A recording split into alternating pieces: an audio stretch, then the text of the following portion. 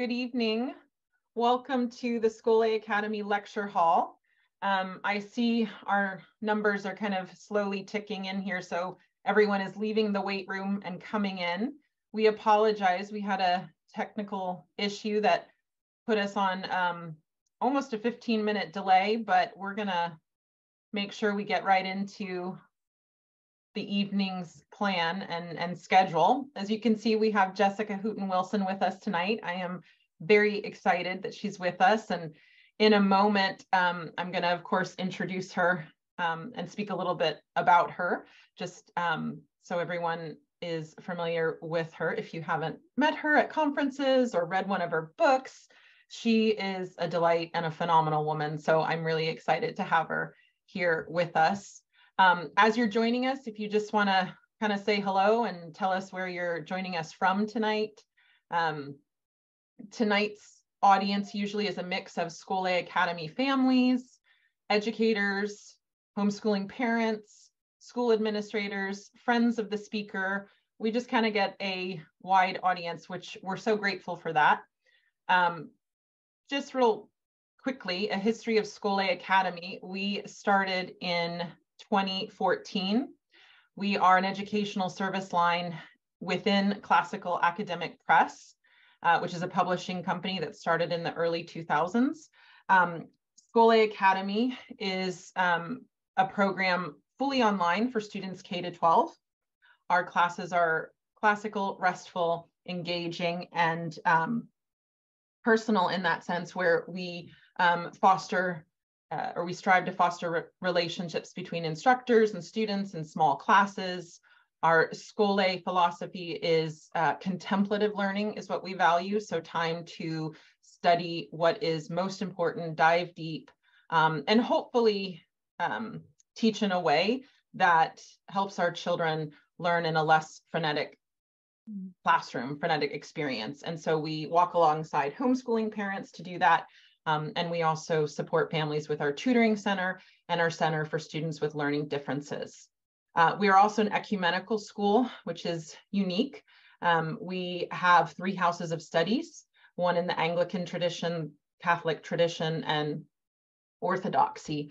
So we take that from C.S. Lewis's Mere Christianity, this idea where we walk into the Great Hall and there are rooms off of the hall, and we share common tradition, common beliefs, as the Nicene Creed has for us. And that's where we as Christians come together. But also the revival of classical Christian education brings in all families from a variety of Christian traditions. And so we also have non-Christian families. And so we welcome everyone.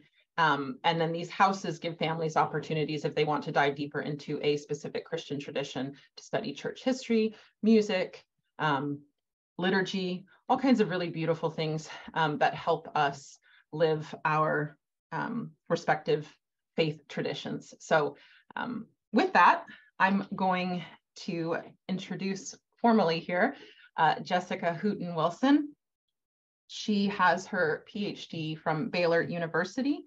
She is the inaugural visiting scholar of liberal arts at Pepperdine University in Malibu, California.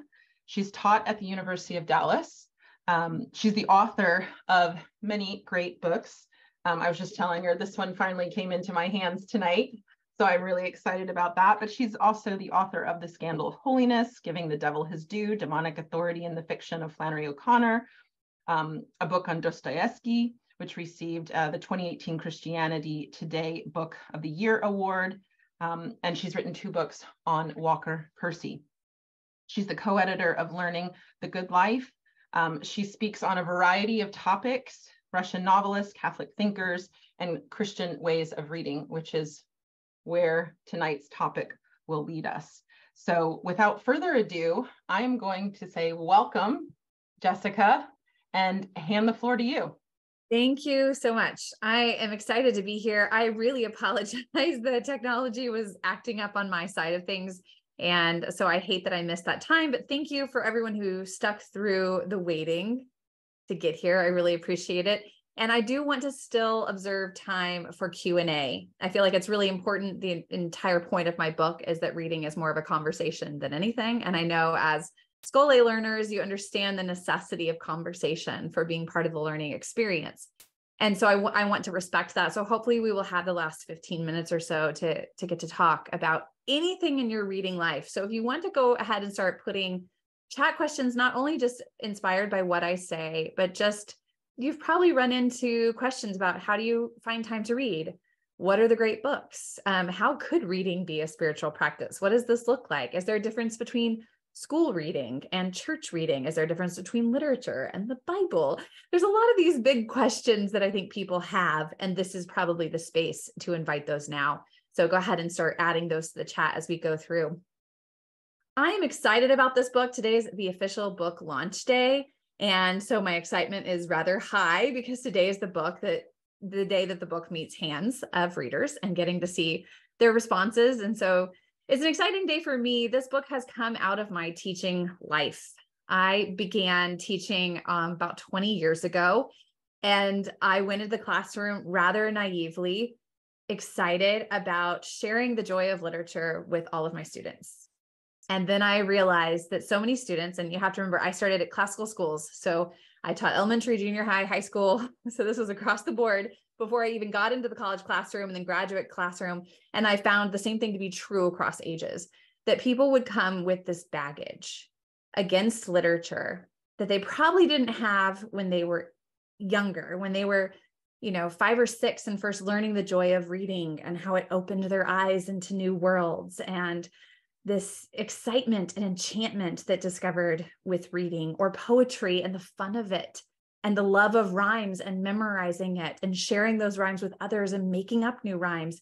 And all of those things that I had managed to keep all the way through my 20s, everyone had lost. All my students had lost it. And instead they came up with hangups regarding, I need the right answer, or I don't know what this means. I'm no good at poetry. I don't like English. I don't even know what that means. But these are the kinds of responses that I would regularly hear from students who would protest reading in the classroom. And it seemed like there was this breakdown. There was this disassociation between great books and literature versus all the things they actually enjoyed, the things they actually loved to do. And for me, those were so intimately connected. I started changing the way that I taught so that I can invite them back into a love for reading. Because I do believe that reading, we're called the people of the book, the Christians are, whether you're Orthodox or Catholic or even actually Jewish, we're people of the book. And so I believe reading can direct us towards the love of the God who revealed himself in the book of nature and in the book of Revelation. And that should be our starting point and our foundation. But how we read is going to matter as much as what we read. So I've talked a lot in the past about what we're reading, whether I'm teaching Brothers Karamazov or Dante, but how do you read? If you notice when you're reading scripture, Jesus is constantly asking the Pharisees, like, have you not read? Have you not read? And at one point, even a religious teacher comes up to him and, asks, like, what's the greatest commandment? And Jesus says, how do you read it? How do you read the text? So there seems to be a disconnect between these Pharisees and religious teachers who have studied the law. They know the text. They know the Old Testament so well, and they don't recognize the logos when he's standing in front of them. How has that disconnect happened? How have they read so much of the same words that he read, and yet he is the embodiment of it, the fulfillment of it, and they can't see it? I think that if we're going to learn to read in such a way that we recognize Christ, we have to practice different reading strategies than the ones that the world's given us, or that some of our poor classrooms have given us, or some of the methods maybe of utility, efficiency, getting the right answers, some of these methods that are not taught by the scriptures themselves for how to read them. Jesus actually teaches us how to read. So I'm going to start with the Bible because I think it's really important.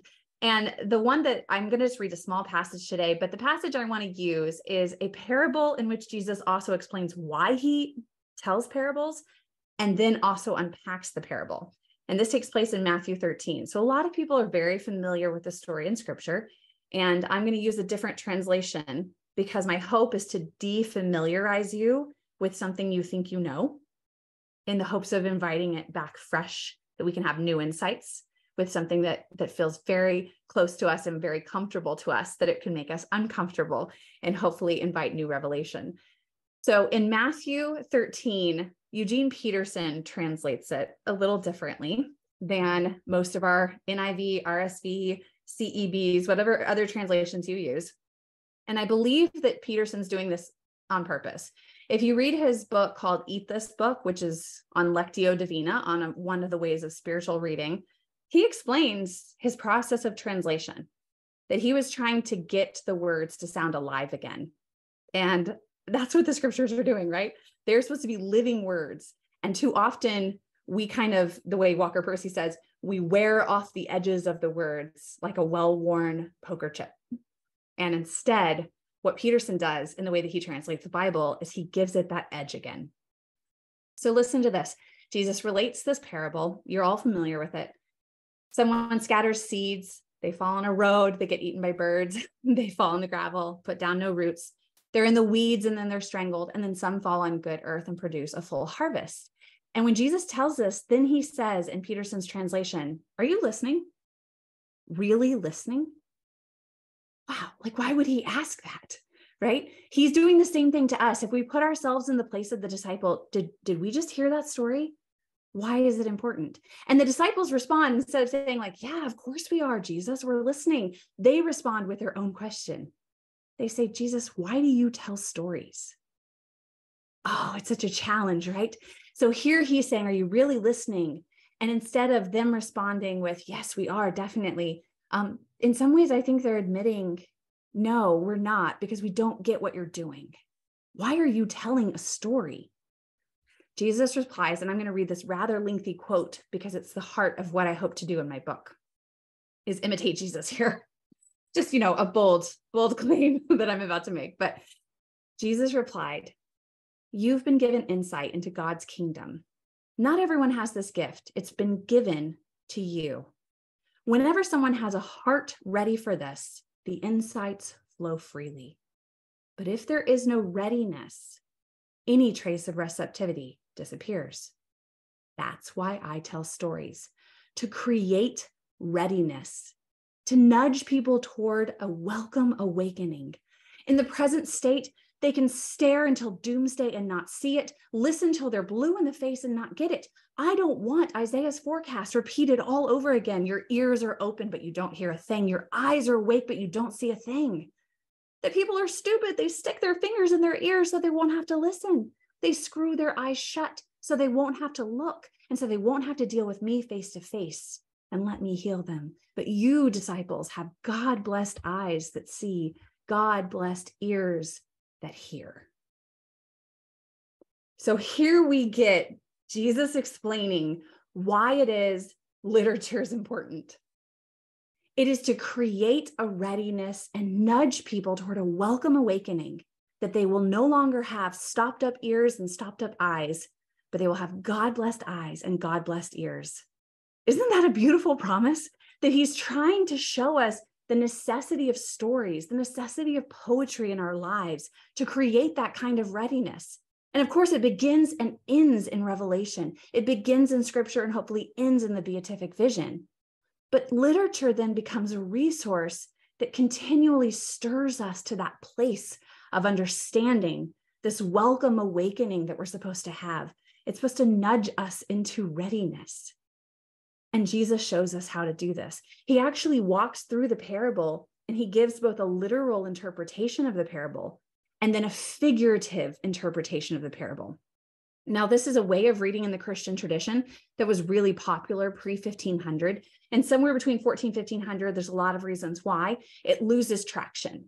And we start to decide between those ways of reading, either we're going to be literalist or we're going to be figurative spiritual readers. And I think we need to see again the intimate connection between these things. I would also argue that that intimate connection can be broadened out to our ways of reading literature. So let me start first with the ways that he explains it with this parable in particular, and then talk about why I think we can apply this more broadly to literal and figurative readings of literature. So Jesus explains the farmer who sows the seed is the Son of Man, the field is the world, the pure seeds are the subject of the kingdom, and the thistles are the subject of the devil. And the enemy who sows them is the devil. The harvest is the end of the age. So he actually takes it to an eschatological reading, which I talk about in my book, and how to take things there, but we're not going to do that today because that's a lot and we have a very short amount of time. So just know that I am not missing on what anagogical reading is. I get that there's that sense is actually here, but we're going to not go to tropological or anagogical. Whew. We're going to stick with just literal and figurative for the sake of time. So here he's saying there's this literal story that I just told you, and here's a spiritual way of reading, that the farmer also is the Son of Man, that the field is the world, the seeds are the subject of the kingdom. In a sense, he's opening their eyes to what the Pharisees missed, because the Pharisees were looking for this literal king who is going to rule an empire empirically on earth.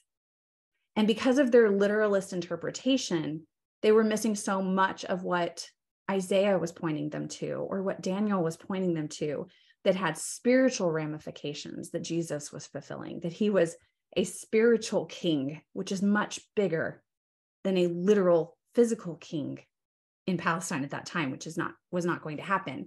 And so I think that this missing element is something we have to gain and curate as we practice reading. An easy way to do this, I'm going to start with Flannery O'Connor. You can do this with a lot of people, but Flannery is my jam, so we're going to stick with Flannery. I'm going to give you one example by reading a paragraph from Flannery O'Connor and show you why this works and how to do this and how I think it can actually be very fruitful. Now, a lot of people read Flannery and, well, there's no lukewarm reactions to Flannery.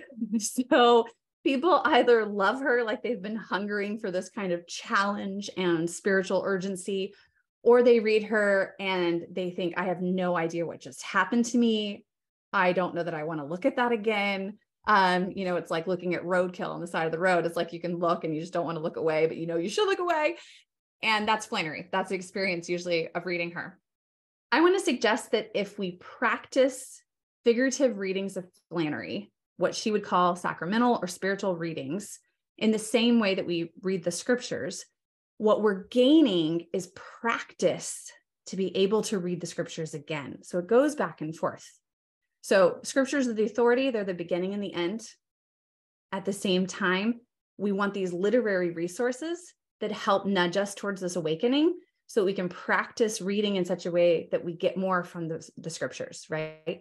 That reading literature, then we return to the scriptures and it's a back and forth process. The Bible helps us read literature. Literature helps us read the Bible. Goes back and forth.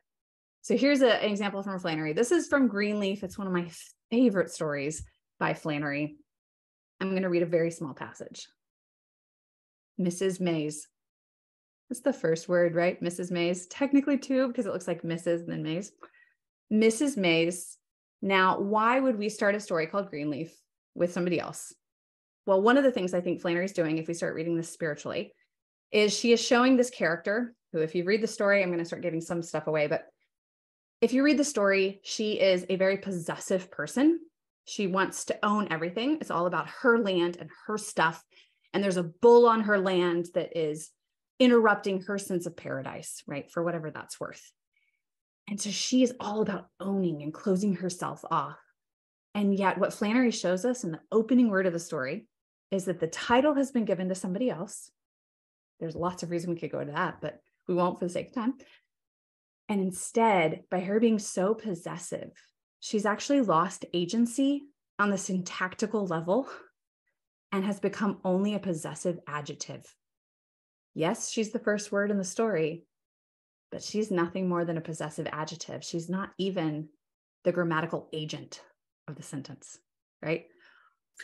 It's crazy to me to think that you have that level of spiritual reading that you can take with the text, but you could do this with all of Flannery. And I'll show you a few more ways to do it just with the sentence, but she's taking something and saying, read closely, pay attention, right? Practice that level of attention. Mrs. May's bedroom window. The story opens in a place of vulnerability, right? If I was doing a Socratic discussion right now, I would ask my students, like, why the bedroom? What does this mean? Why the window? Look at the transparency that should be there, right? There's a spiritual significance happening on just the very small literal level with those words, if you look at them and see both senses at play there. So the bedroom window was low and faced the east. There should be bells dinging for anyone who is part of a liturgical tradition that recognizes what is low and faces east, the altar, right? And a church. Her window is low and it faces east. And what is on the altar? The very next words, and the bull, silvered in the moonlight, stood under it. So we have spiritual significance to this literal moment where it's set up like an altar and there's a bull there on the altar. And he stood under it, his head raised as if he listened, like some patient god come down to woo her. And suddenly what was just a simile has taken on greater and greater meaning. And he's listening for the stir inside the room. Now, when we first see her, she turns on a lamp and it's this artificial pink light. And she has these green rollers in and this green face paint on. And we see her as this like artificial Medusa character that is interrupting the spiritual beauty of this scene. And then she shuts off the light and she closes the blinds. And there's a sense of her spiritually closing off, not wanting to see, not wanting to imagine what is in front of her rightly. So that by the end of the story, again, I'm giving it away. So I don't know, plug your ears if you don't want to hear the end of this. But by the very end of the story, when the bull comes after her, we have seen this pattern with this image of the bull taking on greater and greater resonance in the story. It's almost like he's thickening with sacramental import over the course of the story.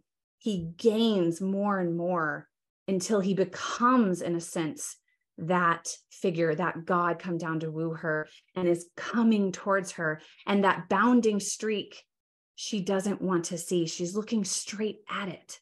And it says that she can't see it. And she has the look of a person whose sight has been restored, but finds the light unbearable. It's a beautiful moment. And when we think about what's happening with this pattern and the way that the symbol is gaining more and more meaning, and then we look back at something and read scripture. Take a seed, for example. Jesus uses a parable about a seed. Think of all the ways that that gains meaning over the course of scripture. Phil Donnelly has written the lost seeds, right, of learning rather than the lost tools of learning. And in the lost seeds, he talks about like the cruciform nature of a seed. He talks about all the agricultural import that we see in the Old Testament given to the seed, so that when Jesus is using this image with his disciples, again, it has gained that weight, that momentum, that significance. And if we read with those eyes, the eyes that we practiced reading with Flannery with a short story, and then we take to scripture, the whole world of scripture opens up. And we're able to read more deeply, more closely. Hopefully, we're those who now have the God-blessed eyes and the God-blessed ears because of the ways that we practiced reading literature. So my book is an attempt to show people how to do that. I walk through several different reading strategies and practices in the hopes of getting people there, right? Moving to what we talked about earlier as contemplative ways of being.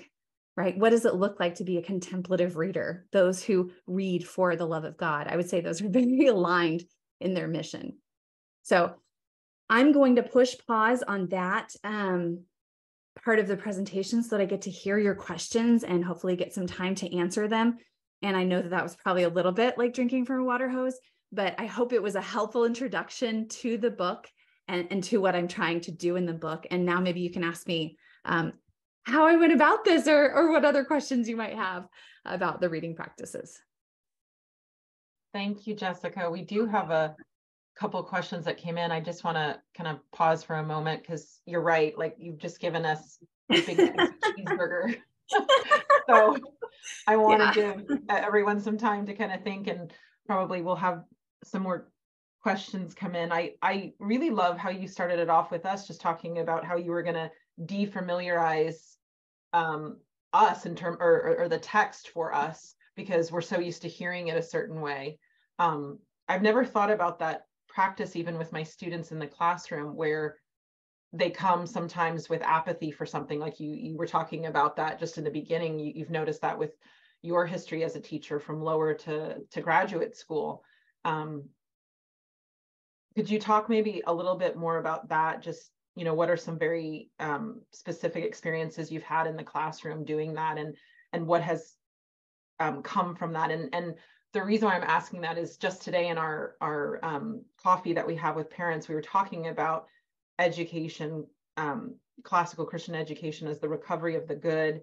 And you mentioned, reading in this way is to create readiness to help the student to be receptive. So I have all these kind of ideas running in my mind. And then when you just, a very practical piece you said of defamiliarizing the text, I was like, maybe that's like a doorway and when you're trying to recover the good or to help a student be receptive. So I don't know if you could talk more about that. Yeah, absolutely. Well, I usually try to teach in bite-sized chunks. And I think that's one of the easiest ways to break down those barriers, right? To get people to pay close attention. So I modeled it a little bit, just kind of showing you a class on Flannery O'Connor. I might spend an hour or so on that paragraph in the beginning. And there's other ways of teaching where you walk in and you assume that the students have processed the short story in front of them. And so you say like, what did you guys think? Or, wasn't that crazy, the ending? Or, did you feel like she set you up for that? Or did you really think that Mrs. Greenleaf was a good person, or Mrs. May? And we can kind of compare and contrast, right? There's these bigger questions you can ask. I would say those questions happen later, and they happen with people who are excited and prepared for the material. A lot of times with students, the best way to begin is the very close reading of the text, because they have gotten so used to just skimming through and not processing words. And if we can get them to slow down and break them apart, suddenly they're going to read differently. I mean, they just will. Here's one example from Sunday school. So this is an 80-something-year-old woman in my Sunday school class. That's what I mean. I've taught like every single age you can possibly imagine. We're all in the process of learning. So she was 80 years old, and I was starting with the opening of Genesis. And I said, all right, let's read it word by word. What does God do? Just in the first line of Genesis, what does God do? And you notice there's 3 verbs in the opening of Genesis, right? God created, God hovered, God said. Now that's what I wanted to get to, but because she had familiarized herself so much, she's like, God creates order out of disorder. And I'm like, oh, okay, yes, but like, that is a huge paraphrase, right? That's a big response. Like, let's look closely. What does it mean? Because later we're going to be created in his image. So what can we learn if we say God created, God hovered over the waters, God spoke, and it came to be? What do we learn about our calling and our vocation if we start reading it more closely, if we start unpacking every word? So I would say for students, some of the best ways to start getting them involved is zoom in, go close, go slow. And it is not a waste of time. I spent an entire class period on the opening front matter of Vonnegut's Slaughterhouse-Five. I don't think we didn't even get to the first page of that text. I think that that's a really good practice for students and for them defamiliarizing and also just changing their paradigm of what's the purpose of reading and how to read, right? Instead of just trying to swallow the whole story or answer these big quizzes, getting them to slow down and love paying attention to each word.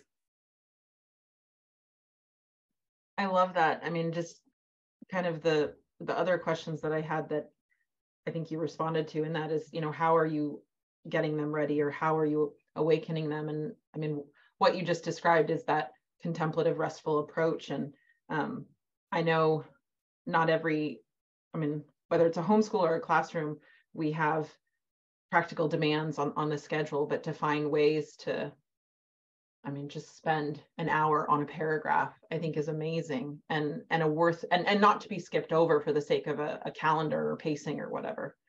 Yeah, I'd highly recommend it. I think sometimes the system is a totalitarian God. You think? Yeah. So I think we really have to break out of that way of being. If what we're trying to do is apprentice students in a great tradition that's going to lead toward them loving God and being his saints, that's got to have a whole different paradigm for teaching, right? It just has to. Mm-hmm. So that would be my intention. Yeah, definitely. Okay, let's take some questions from our audience. this one in the Q&A here. With life so short and so many books to read, how do you split your time between classics and contemporary books? Do you have suggestions for allocating your time?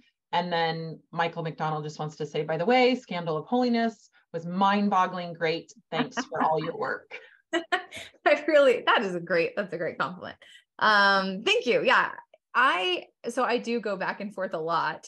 It helps that my day job is teaching the classics.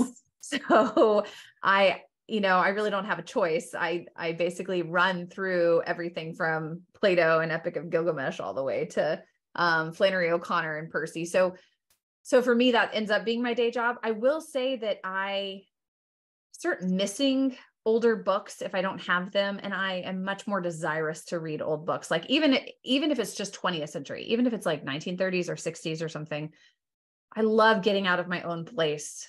Too often contemporary reads for me, they're so influenced by where I am now that they're just showing me the same water I'm already swimming in. And I love taking a step back and be like, how did we get here? And how did other people think about things?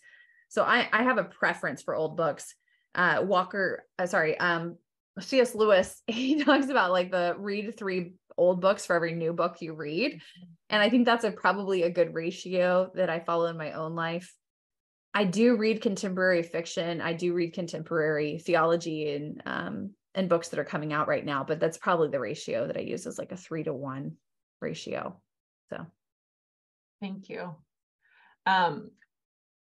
Barbara Hammond, she's asking, do you have suggestions on books you've written or ancient Greek literature? I don't know what she's asking is a whole other world, she said. So okay, some suggestions on the ancient Greek literature.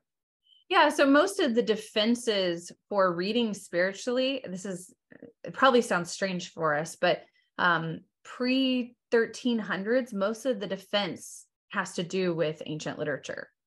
Oh, I mean, I would say all the way up to Philip Melanchthon, right? It's, the 1400s and so forth. People are saying, read Homer, read Virgil, read Ovid.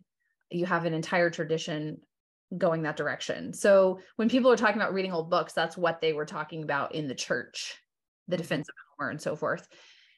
Now, I have a YouTube channel that happened by providence because when quarantine happened, I had to start putting all of my lectures online for how I was going to teach these books. So I was teaching Brothers K and T.S. Eliot. And I also ended up teaching Homer and the Aeneid online. And then I ended up doing an entire Inklings course online and a Flannery O'Connor collection online. So I just started putting more and more videos out there that are they're like 15-minute introductions to like book by book walking through the Iliad or something.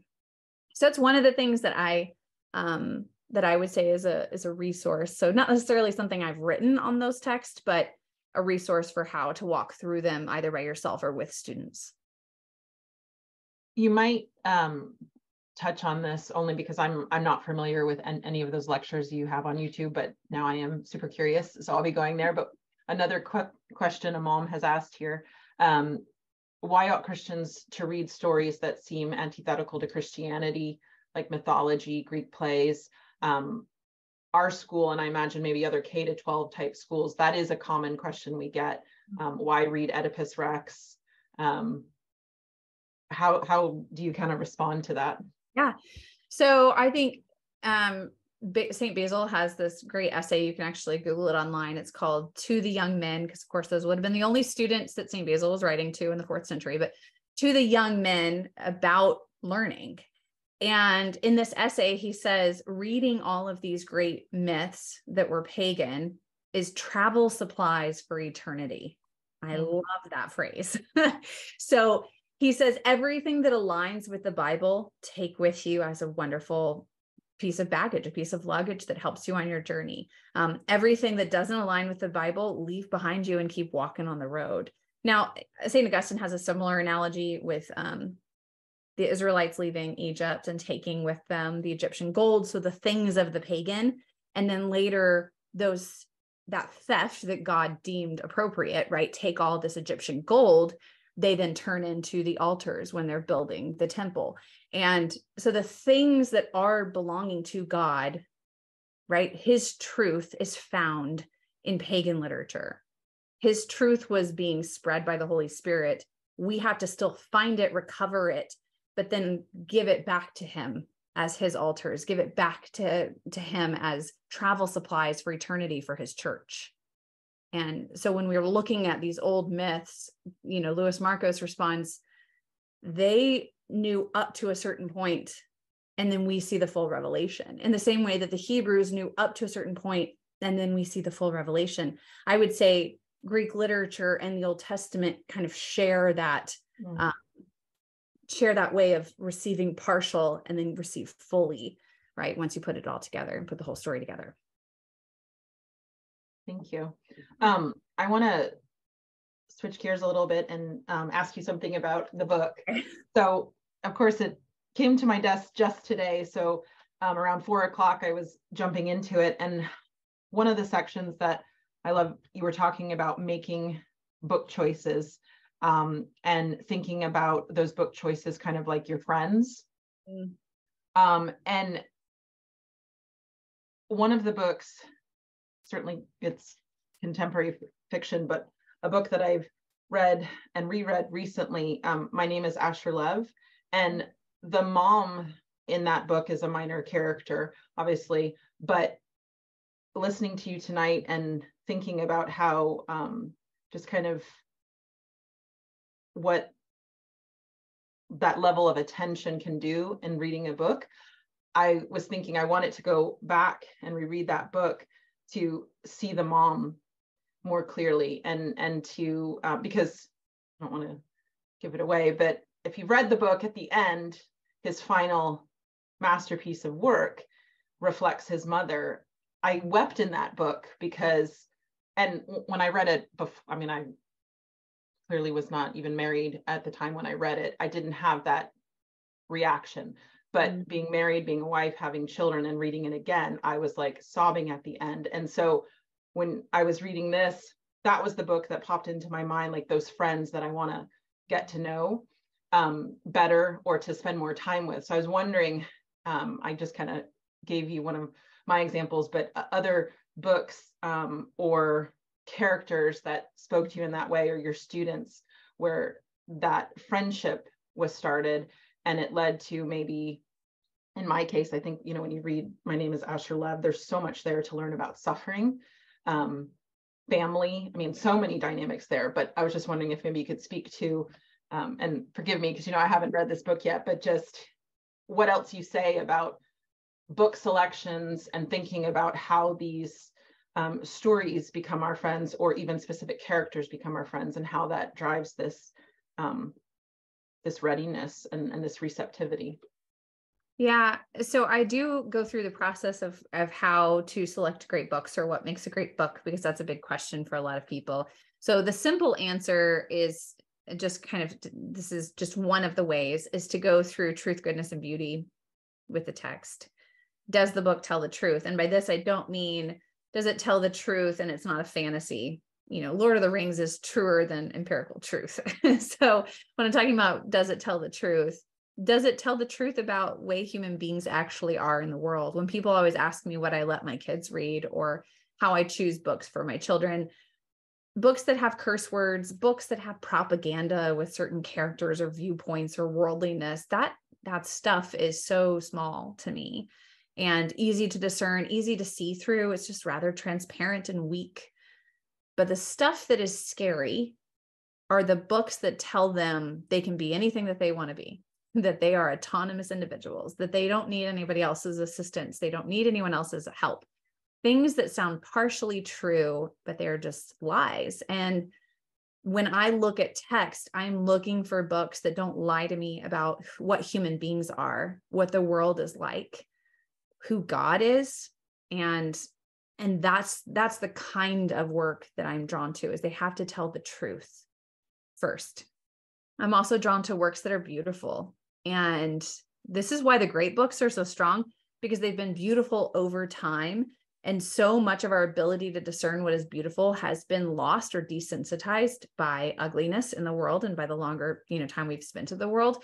And we have to really practice being able to see what is beautiful. So some of it has to be authority and trust that some of these things that are beautiful remain beautiful. And if we've lost our ability to see their beauty, by reading them more, we are going to gain a better sense of what is beautiful. We're going to get our taste back, right? We're going to develop our palate.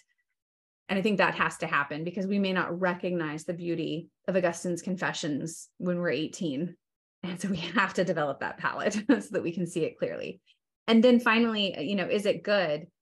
When you're asking this question, Mark Edmondson, who's not a believer, he says that the way you can tell a good book is, can you live it? I think what he means by that is it good, right? Do you change how you live? How shall now I live after I have read this book? How do you answer that question? And if the book can be lived out, right? If there's that level of goodness, as you said, you want to go back and read it. You desire different things, right? It expanded your way of understanding what it means to be a mom, what it means, to be a wife, to be someone in the world who wants those kinds of friendship. I think that's the test of goodness. And we recognize it when we see it. So when I imagine how we pick the kinds of books we pick, those are the questions that we should be asking. When you first start a book, you may not know that. C.S. Lewis says, you should always start hoping that the author is going to say something good, and you may realize that they didn't deserve that compliment. But at the same time, you start with that. You don't start with a skepticism that they're not going to say anything worthwhile, or you won't be surprised to find they say nothing worthwhile, right? We have to change our receptivity to the work itself as we go through that process and ask those big questions.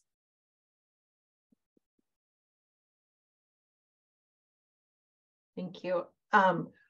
One other question that I had, and then I'll kick it back to the audience, or if Christy has a question. But so I know just from kind of following some of your other articles that you've written, a diverse perspective, it's important to bring that into literature study. And I know that you have a chapter here on reading like Frederick Douglass. And because I haven't read this chapter, can you tell me kind of what are the nuggets in this section? What did you mean when you put this together, reading like Frederick Douglass? Yeah, sure. So I have 4 different bookmarks: reading like Augustine, reading like Julian, reading like Douglass, and reading like Dorothy L. And the reason I did that is in the process of writing, I kept getting blocked. Writing a how-to book was more difficult for me than writing The Scandal of Holiness, which was what I've been doing for 20 years, unpacking literature and bringing all of its fruits and its glimpses of heaven, to the surface for people. That was just something I knew how to do really well. Writing how-to, I needed to see what it looked like. I mean, it's what I'm arguing in The Scandal of Holiness, is that when you see someone living like Jesus, you desire to live like Jesus, right? But here I am doing a how-to. Okay, well, then I need to see how to live so that I want that kind of reading life. And that came to me when reading Douglass's biography by David Blight. Blight was not pointing out how Douglass read, but as I'm reading it, because I was in the middle of writing this book, I was highlighting mentally how he was reading. And he's upstairs by himself reading the Columbian Orator, being like, wow, I have thoughts, I have ideas. Reading opened him up to himself and gave words for the emotions and the ideas that he had that he didn't know how to name.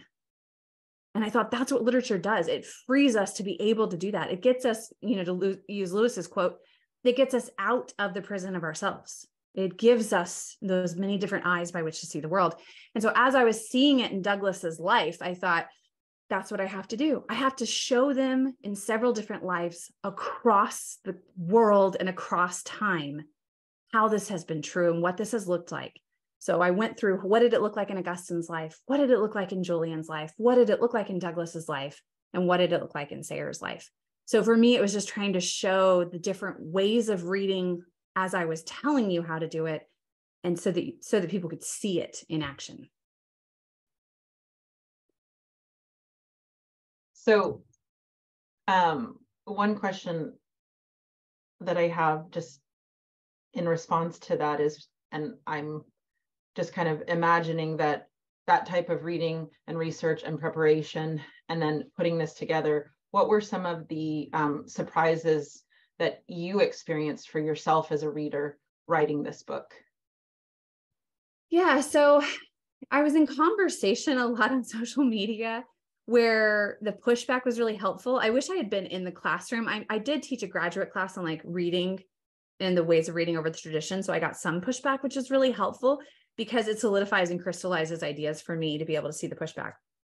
Some of the pushback were things like reading doesn't make anybody better. I'm like, who says that? I mean, I know that reading doesn't like make sure you're a perfect person, but the idea that reading doesn't make anybody better.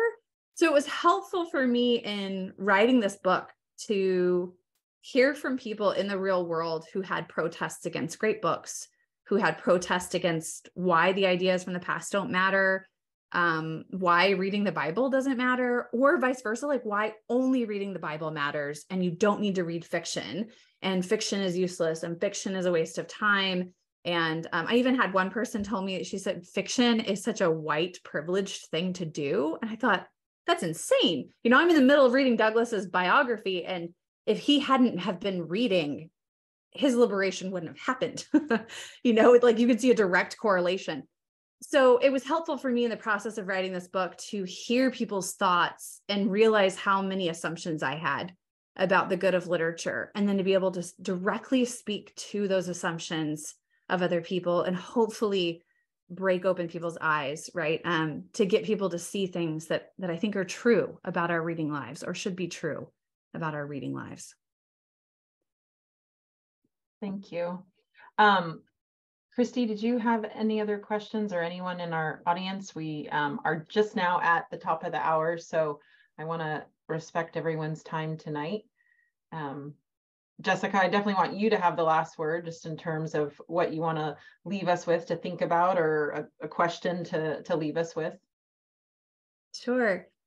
I love doing this. I wish we were all in person. I look forward to getting to meet hopefully all of these different people at conferences and in different, but people can write me. Not everyone enjoys responding in a live forum like this.